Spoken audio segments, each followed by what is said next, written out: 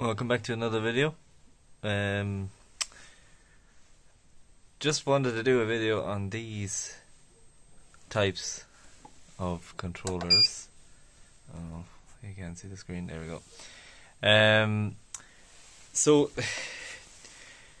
I use two of these on the smaller turbines, the two 400 watts, and they're MPPT, and they are, in my opinion, quite good because I have communication also using the the serial port on top there, which I use on one of these Ethernet server, so I can monitor that controller on my laptop wherever I am in the world. So just to go through some of the settings on this. Obviously you have your current charging rate, which is not super at the moment because it's not that much wind, but you also have, you can see the wind voltage, so you know it's doing MPPT conversion. So obviously that's higher than my battery voltage.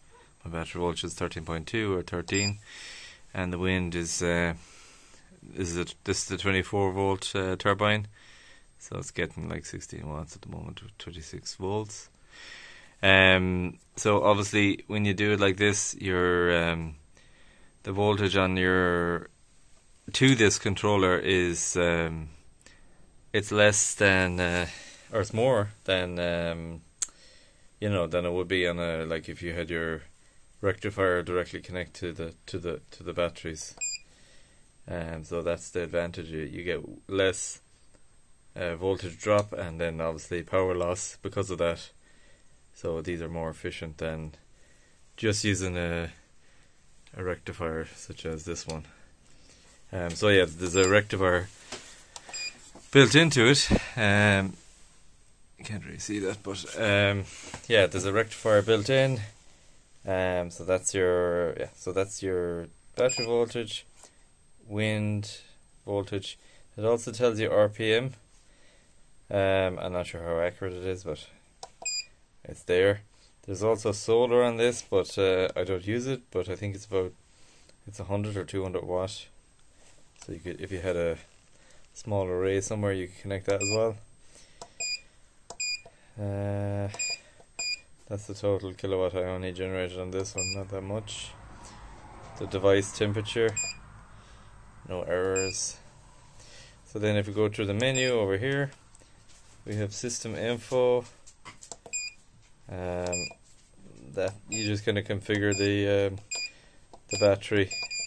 So if I go through the settings here, low voltage, recovery from low voltage, your float voltage, full voltage, and then recovery.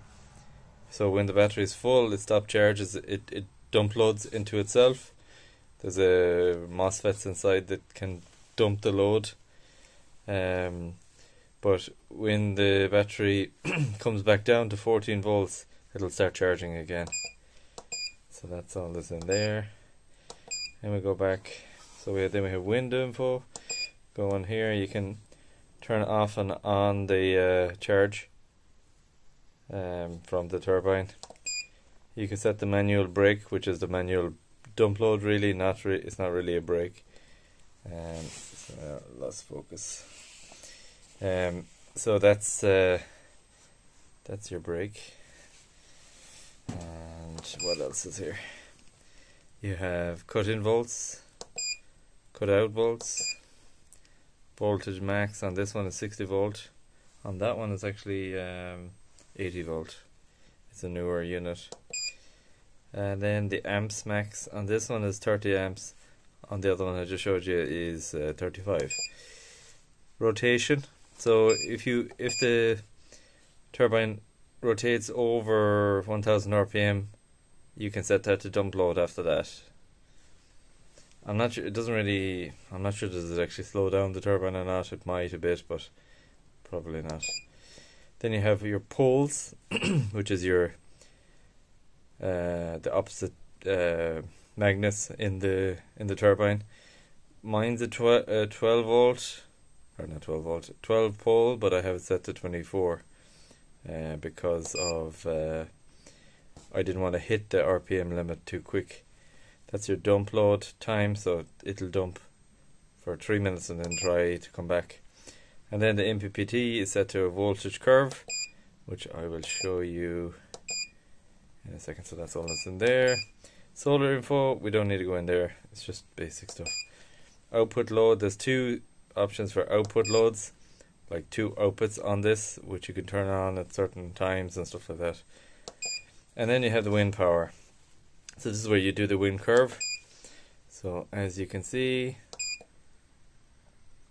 I have a wind curve configured, and it seems to work fine for my turbine, this 24 volt. So you can keep going up through the steps and you will get the maximum. So I mean, if that's what you can ask of the turbine when it gets to 41 volts.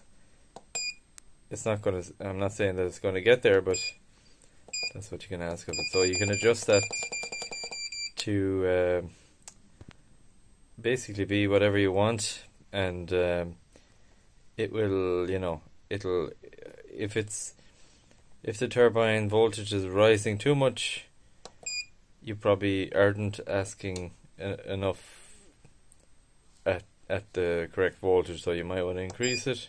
You just have to play around it until you get the right curve for your turbine, and that just means you have to mess around quite a bit and try different things at different wind speeds and see what happens.